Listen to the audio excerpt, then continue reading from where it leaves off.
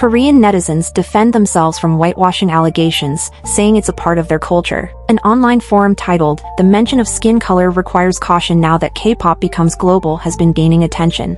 In the post, they mentioned how many idols had been embroiled in controversies due to mentioning each other's skin tone and how foreigners accused them of being colorist.